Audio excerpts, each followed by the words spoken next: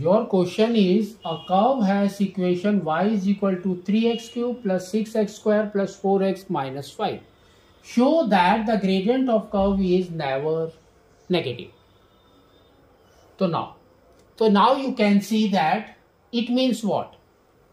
Never negative means what? It should be greater than equal to 0.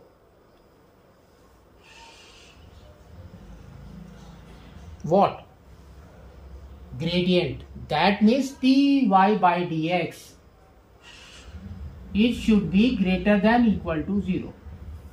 That means we have to find it out the differentiation of this.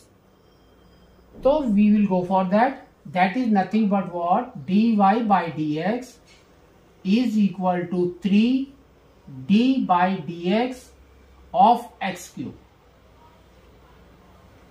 plus 6 d by dx of x square plus 4 d by dx of x minus 5 d by dx of x to the power of 0. So here in place of 5 we will write x to the power of 0 also.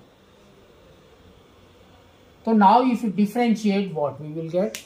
We will get and solve it with the help of a power function. So we will get 3 into this 3 and this n. And x to the power of n minus 1, that means it's square. 3 minus 1 is 2. Plus 6, n is 2. And x to the power of 2 minus 1 is 1. Plus 4 and n is 1. And x to the power of 1 minus 1 is 0. And this will be minus 5, n is 0.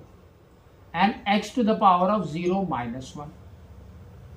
So that means this is nothing but what? 9x square plus 12x plus 4. And this will be 0. So now we will take it as it should be equal to 0. Now solve this. If you solve this, or if we see this, it is in the form of a plus b whole square.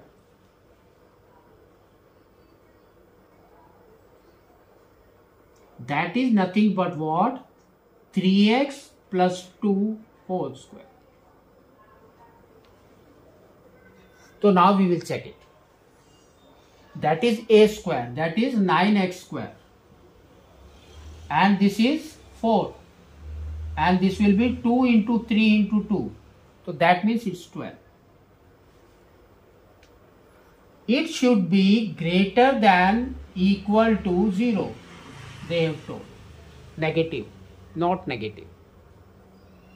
So now if you see, this is the square. X is the square. 3x plus 2. If we put any value of x, we will get positive. As, so here what we will write? As gradient is square. Therefore, if we put any value of x, we get positive value. So hence proved. So like this we have to do it.